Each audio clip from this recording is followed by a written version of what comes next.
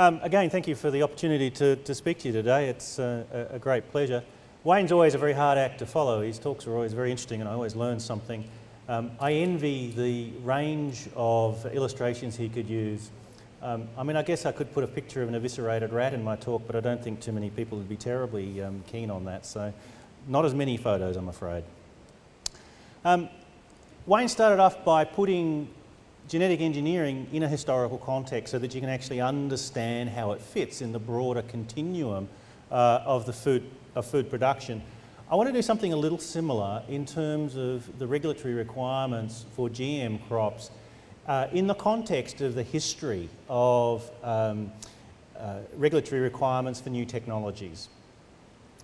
I want to look also not so much at a catalogue of what different regulatory jurisdictions require, but some of the problems that come from an excessive precaution or a lack of understanding of historical context and what we actually do know when we're actually designing the nature of the regulation that surrounds new technologies.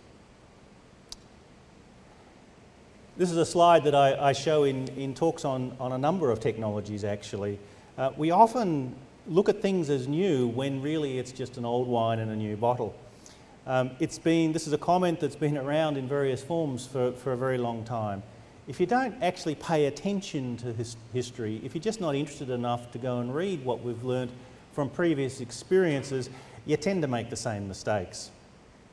A lot of what we present as new technology is really a continuum of old technologies, and that's true whether you're using a new form of irradiation to process a food rather than heat radiation, you're using gamma radiation, whether you're using genetic engineering, which is really just a more sophisticated aspect of conventional plant breeding, or whether you're looking at nanotechnologies, which in fact have been around an extraordinarily long time. So what is thought to be novel often turns out to be a subset or a special case of pre-existing knowledge.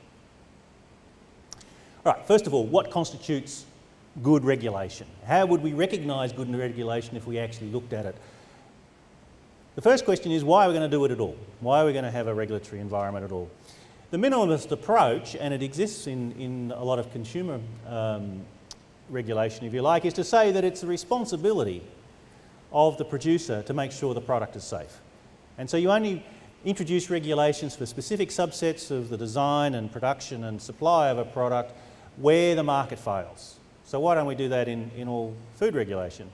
Well, there's been a few public safety issues that have occurred over the years which have caused a great deal of harm to a great number of people, and there's a great reluctance to leave it to the market to get that right.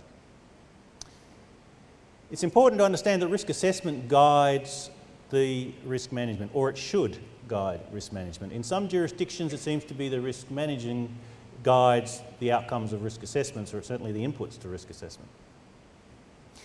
Another reason we have regulation, though, particularly in the food space, is public confidence. The public will not adopt and consume new technologies unless it has confidence in the safety of that food supply. On a broader issue, if you think of the massive sizes of our modern cities, they are utterly dependent on long transport chains, complex supply lines, a wide variety of technologies to supply that food. If people lost confidence in that food supply, it could actually undermine the viability of modern society. Politics obviously influences the range of regulations. We might think it shouldn't, and in some jurisdictions it influences it to a much greater extent than in others. I'm not going to talk terribly much about the politics. I want to stick to the first couple of items. Okay, general principles. What's good regulation? Ethical regulation should be proportionate to the risk.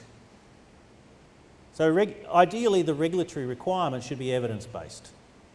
The data tells you what the issues are, ideally, and you respond to that. The regulatory burden should be commensurate with the risk to be managed, and the data requirements should address viable risk management options.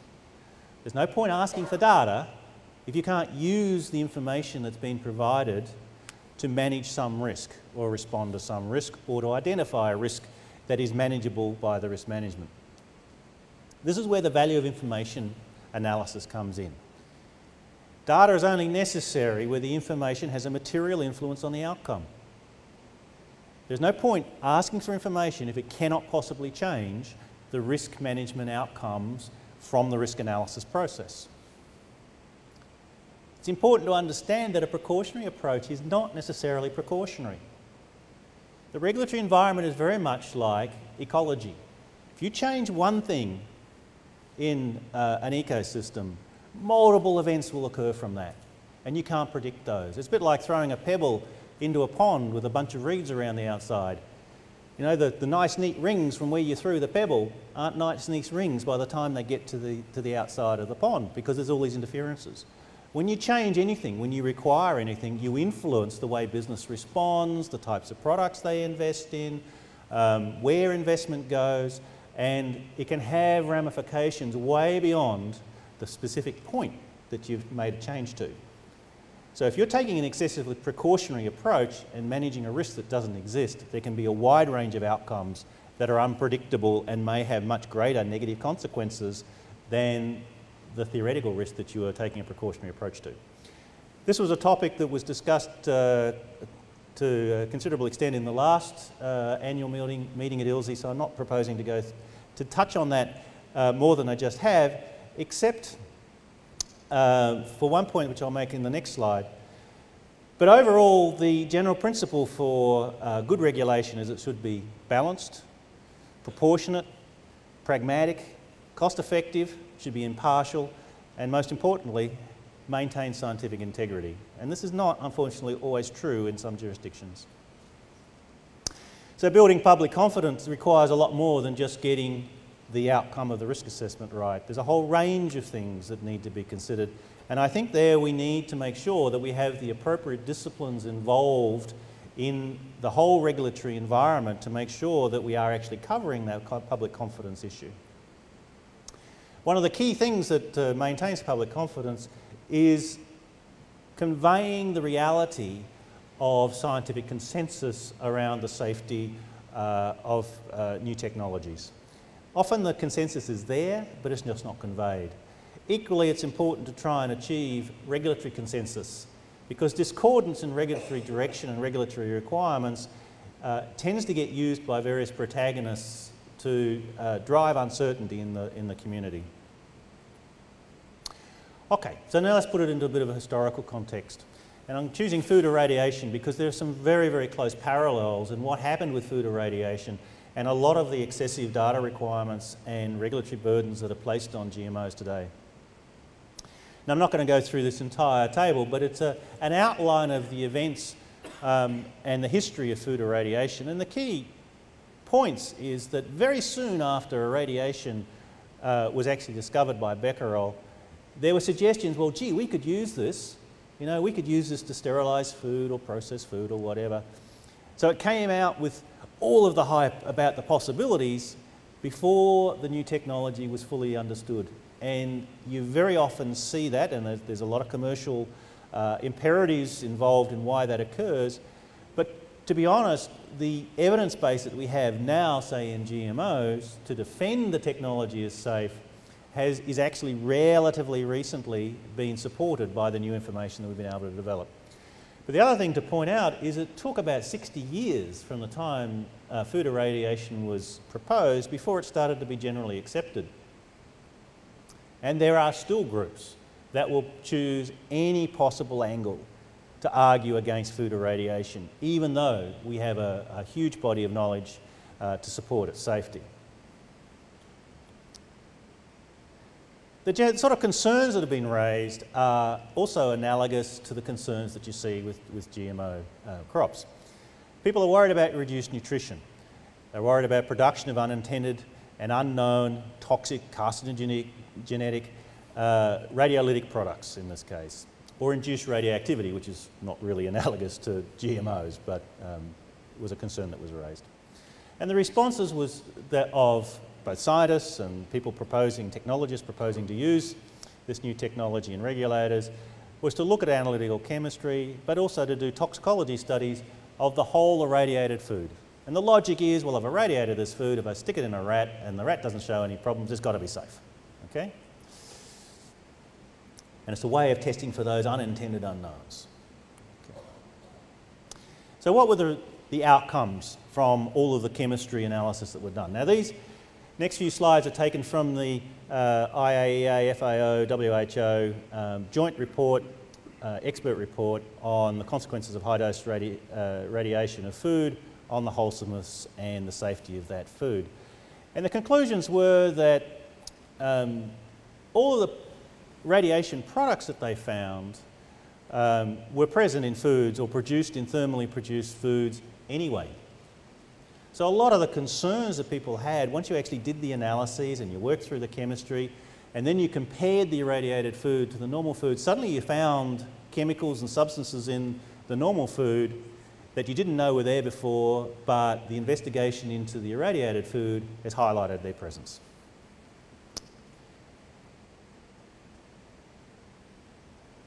The second thing they found, that if you identified compounds in extreme experimental conditions, they were generally irrelevant to the safety assessment of normal foods processed in a normal way. So we see in the literature even today some pretty extreme experimental protocols which are claimed to show all sorts of things but tend to be unrepresentative or just misinterpreted.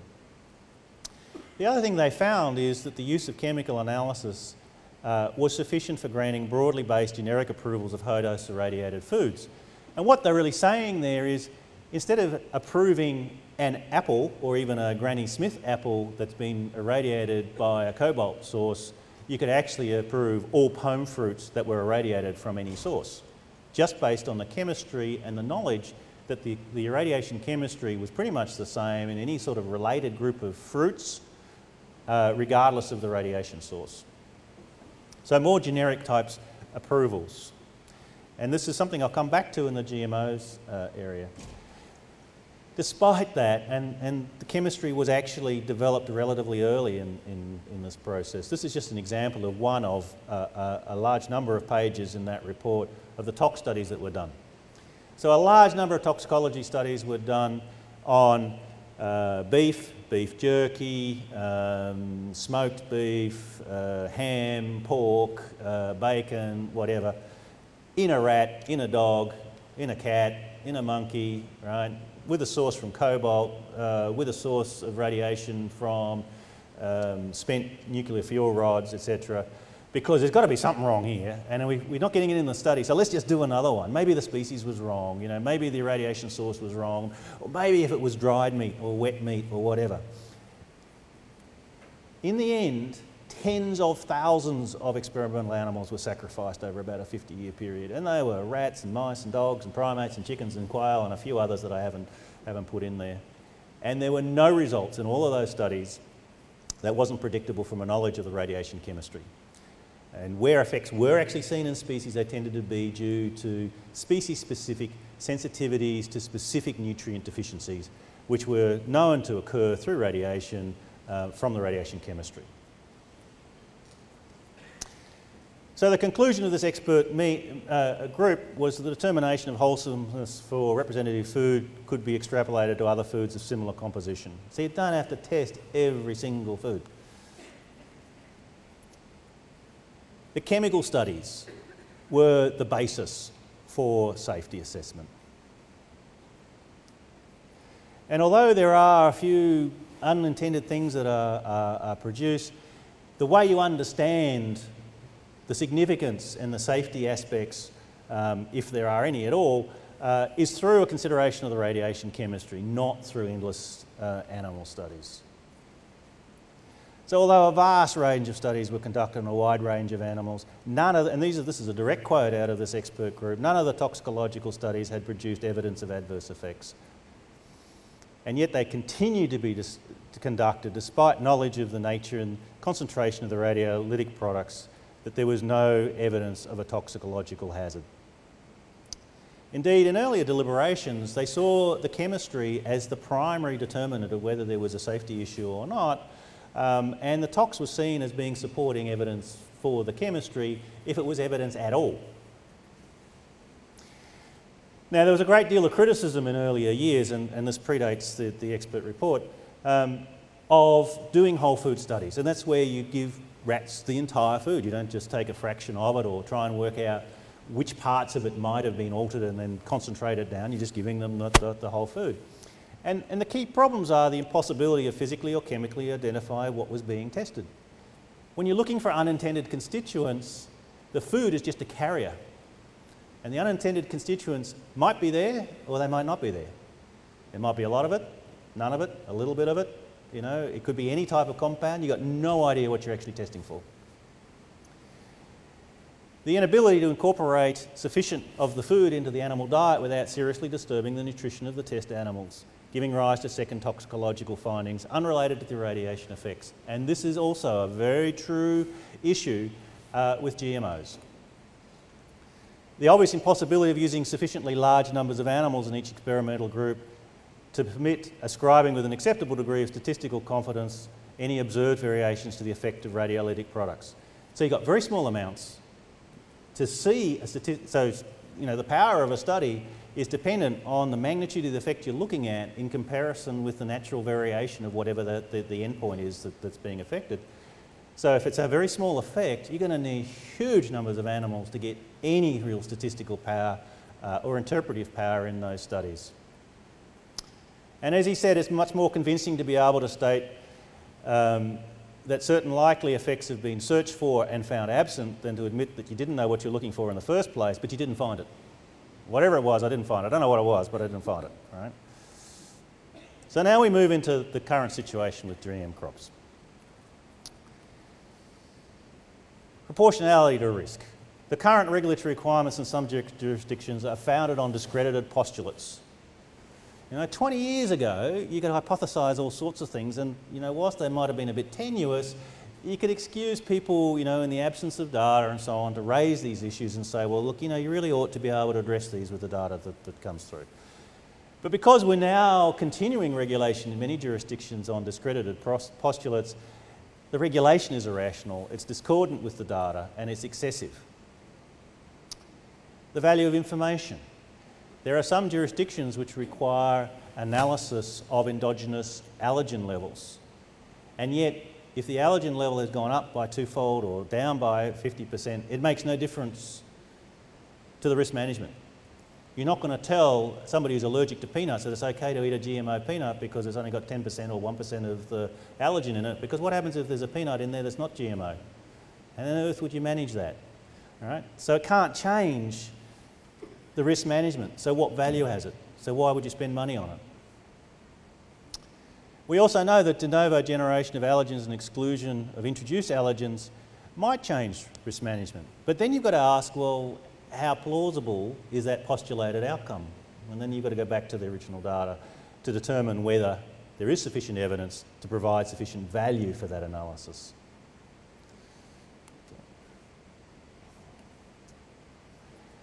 So the current data requirements are jurisdiction dependent, and there's a wide variation from theoretically very little data through to quite excessive data requirements. And they fall into a number of areas. Now, I've grayed out a few of these. The ones I want to focus on is compositional analysis, toxicology and allergenicity, because if you like, they are the more controversial, but they also tend to be where the greatest expense, in addition to normal development processes, tend to lie.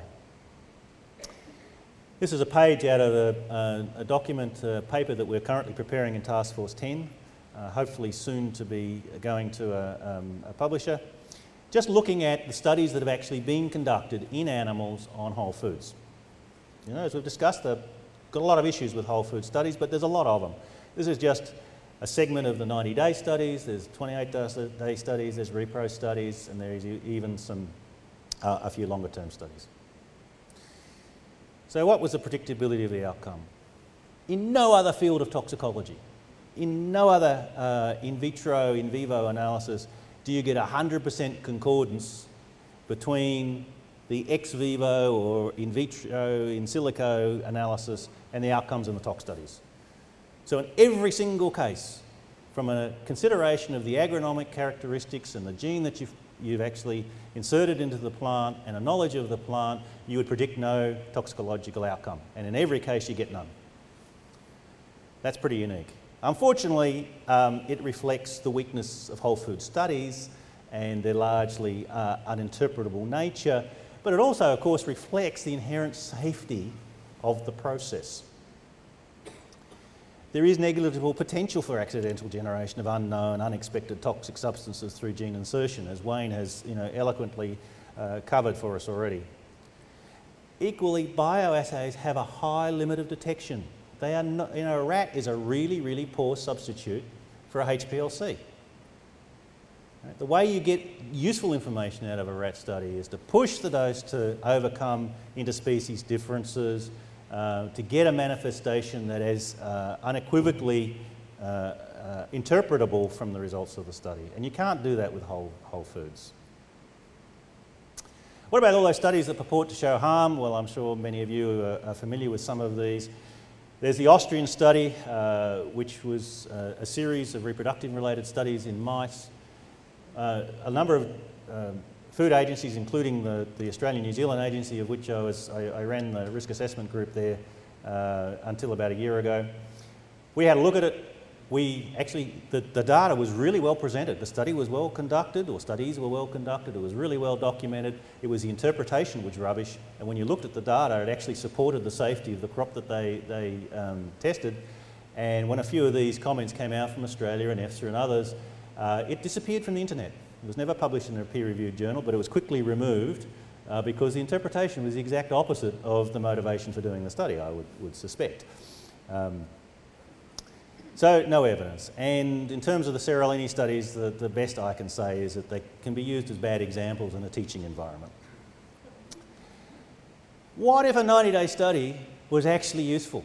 Let's just take a flip side, play devil's advocate for a minute. How could it possibly be enough? How can a 90-day study cover all of the issues of species-specific pharmacokinetics, toxicodynamics, different physiology, biochemistry between species, the different life stages, and reproduction, carcinogenicity? A 90-day study could never be enough. And if it was enough, why don't we test pesticides the same way? We just spray the crop, harvest the crop, feed it to a rat, no problems, end of testing. Wouldn't that save a fortune? Gosh. Well,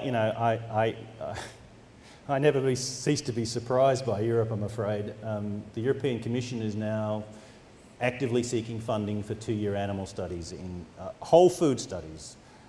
I could give a whole day seminar on why these types of studies really are just simply non-credible. And of course, when you look at what they're proposing to do, they're not going to test the same GM variety that was in the Seralini studies that caused so many problems. So there's an obvious angle for the protagonist to pick up. It was the wrong, right? It was the wrong crop. So we're getting back into exactly the same process we saw with irradiated food. This crop in this location with this pesticide treatment in that species on this season in this continent. How many tens of thousands of animals are we going to sacrifice for no good purpose? So, what tox data should you actually require? In my opinion, none on the whole food. There's not a single study that would call into question the adequacy, sufficiency or robustness of safety assessment based on agronomic or compositional data. There may be a need if you truly did produce a novel compound that you hadn't seen before or didn't know existed in nature elsewhere. Then you may isolate that and test it in a rat, and that's a perfectly valid study. You can do all of the normal study design tricks to make it interpretable. But you'd use the pure substance of interest. Not only does the insistence on animal studies not promote public confidence, but it actively undermines it. If you really need these studies, anybody outside Europe would think, crikey, the Europeans are so worried about this stuff, they're going to do 2-year studies. That doesn't engender public confidence. In my opinion, there's no role in intractable proteins. The reason they're intractable is because they break down or they lose their activity as you try to isolate them, which means that's exactly what's going to happen in the gut. Nutritional variation, well, that's easier done with HPLC and other techniques than it is in a rat. And this idea of vague, discredited postulates of unintended unknowns really isn't supported by the vast data we have of what actually goes on in plants when genes jump around. Well, what about compositional analysis? Well, even compositional analysis, the scientific basis for that is highly questionable. And I think Wayne's talk has actually highlighted a lot of the reasons why that is fairly questionable. It's hugely expensive, and there's no evidence that it adds anything to public health and safety. There's not a single instance where a consideration of agronomic or compositional data revealed risks for commercial GM crops, not predictable from a knowledge of the parent line and the characteristics of the gene that you're transferring and its source. There's clear evidence, however, that there's considerable variation due to environment that often exceeds that of the transgene. Now, during GM crop development, you've also got the back crossing of the elite hybrid with the parent. All right, so you take your lead event and you back cross it to the parent, and every time you do that, you reduce the amount of unintended changes because you're selecting for the parent line and the tray that you put in there. So after you've done that a few times, 99.9% of the genome is not from the GMO. So any unintended effect has got to be in a less and less and less and less and less and less portion of the genome. So there's really not much of a prima facie basis for concern, and if you were concerned, how can you maintain logical consistency by requiring the data requirements that we have for GMOs and not requiring it for conventionally bred crops, particularly if you've just stuck them in next to a high radiation source and see what comes out? Let's look at compositional analysis for a moment. If I modify an organism to make the grains larger, the composition is going to be dramatically different to the parent line, because the proportion of the pericarp and all of the other structures around the outside of the grain is going to be different because the volume is different. Right? It's all to do with surface area volume sort of ratios. And that will change a whole raft of characteristics in terms of the composition of the modified crop compared to the parent.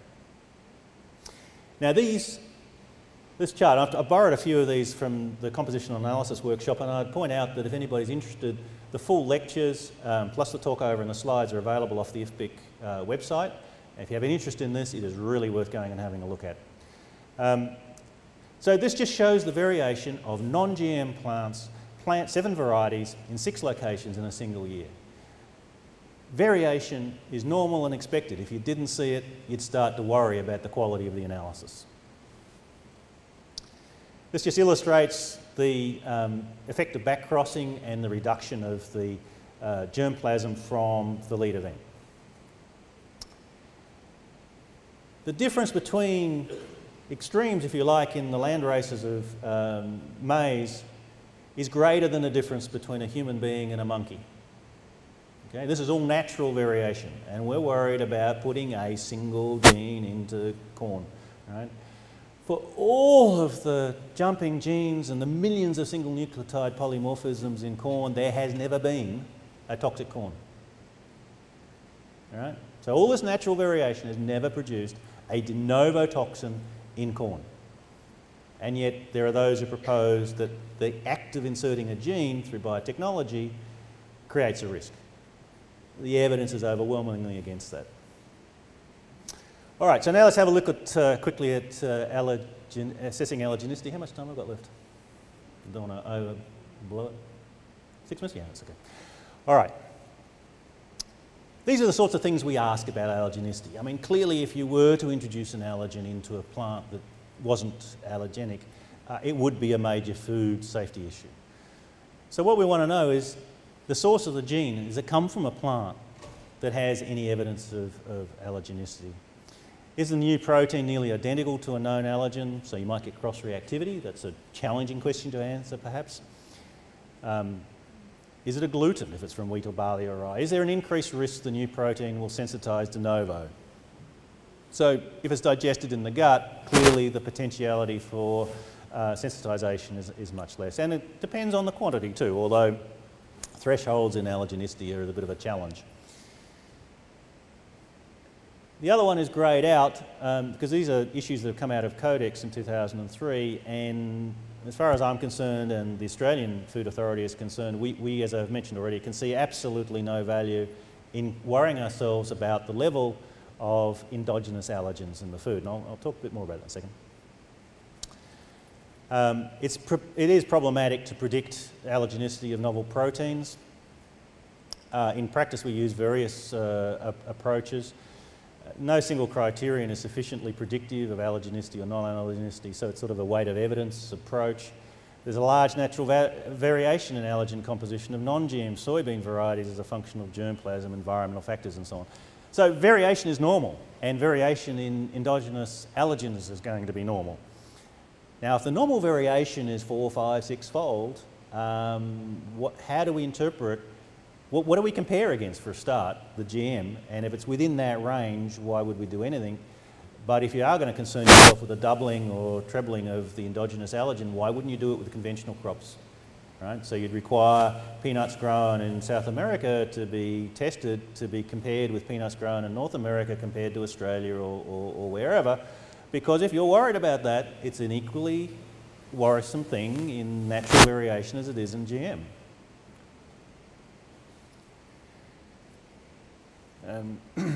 So what assessment question, what risk management question does this information actually answer?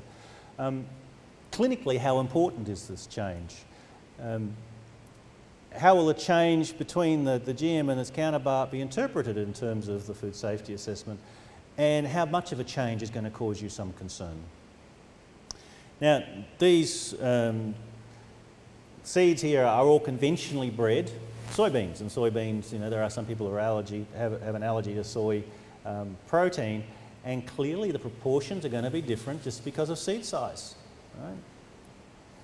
A whole pile of things are going to be different. You know, the surface area to volume ratio of the large seed is much less than the smaller seed. Right? So if you do a compositional analysis, you're going to find a very different composition simply because of the size of the seed, not because the genetics are particularly different for the vast majority of characteristics. So here's a question. You want to know the level of endogenous allergen. Here's 3 opportunities. What are you going to do with it? You know, that's what I'd be asking, you know, those jurisdictions who want this data. What risk management outcome, what labelling, what cautionary, you know, what permissions are you going to change with that data? Well, of course, you can't change any of it. So why ask for it? If it has no value, right, it has no value to the consumer, no value to the regulator, no value to the risk manager, why spend the money on it? There must be other things you could spend time and money on. In Australia, we don't require this data simply because, to us, if you're allergic to peanuts, you don't eat peanuts. End of story. Whether it's got twice the number of allergens or half the number of allergens. I'm going to skip through that. Now, another slide taken from the compositional workshop. This looks at the dosing regime for allergenicity tests in people who are allergic, people who will actually have an anaphylactic shock, all right, go into anaphylaxis. And what you see is that the doses are increased by clinicians in a clinical setting by 2 to 3-fold. Right, so they think it's perfectly safe to increase 2 to 3-fold in somebody who's known to be allergic until you get an effect. So why would we be worrying about a 2-fold increase if, you know, in a testing environment you're going to use, you know, significantly greater? All right, so where do we go from here? In my view, it's a little bit of pragmatism. If we come back and say, look, GM food doesn't need risk assessment, you're not going to maintain public confidence, and no regulator on earth is going to agree to that because the political consequences are just not manageable. But corn, for crying out loud, has got a huge history of genetic variation. Never has shown itself to be toxic. We've got a lot of events in corn. Never has it shown a problem.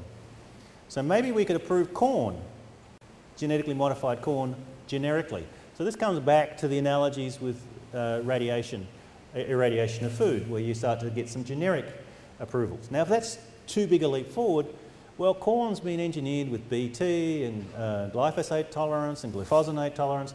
Maybe we can approve the event, right, the transgene, and the crop as a start. So corn, which has been genetically modified with, you know, the Bt gene, generically. Anybody can do it, it's pre-approved. Because the evidence for that being safe is overwhelming. I think picking crop by crop and transgene by transgene, there is some potential to get at least people to listen to you. So with that, I think I might draw it to a close in the interest of time, but I'm happy to take questions on any of that.